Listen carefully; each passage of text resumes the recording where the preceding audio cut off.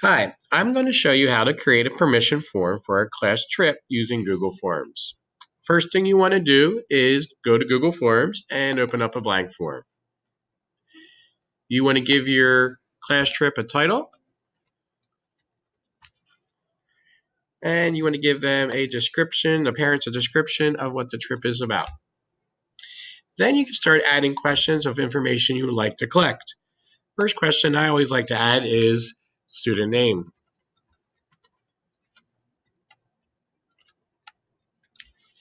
I make this required. That means the parents have to answer this question in order to submit the form. I'm going to show you a Google form that has questions from a trip that I went to this year.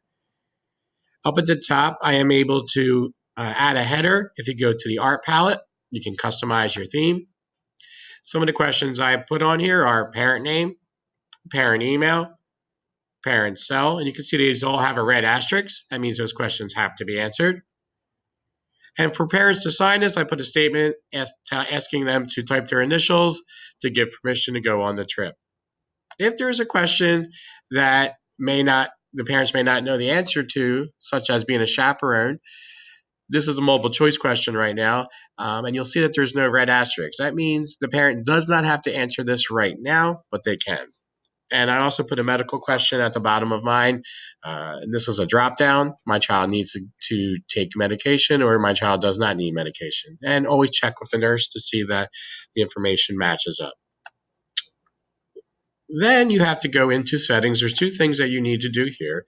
So you click on the settings gear, and you want to uncheck to restrict to just Cinnaminson Township Public Schools. You want to be able to send this out to the parents, so you always uncheck that.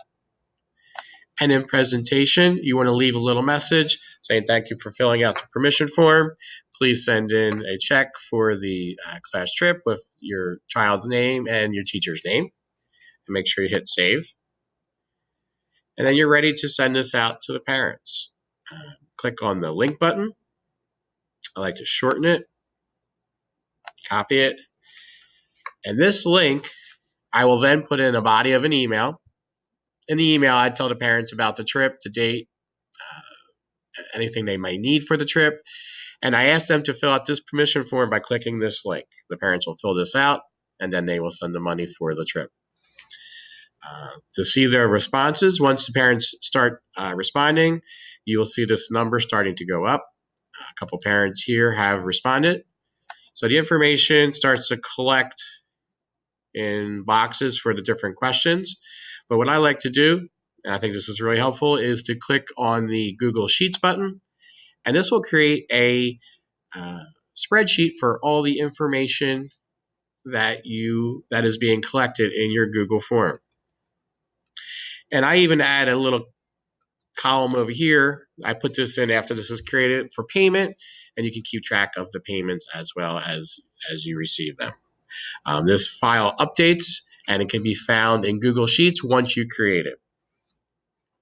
I hope you enjoyed this video, and I find that using Google Forms really cuts down on the amount of paperwork, and the parents really enjoy it as well because the permission form is in their email, and I also put it in a Remind app as well, so they can find it two different places.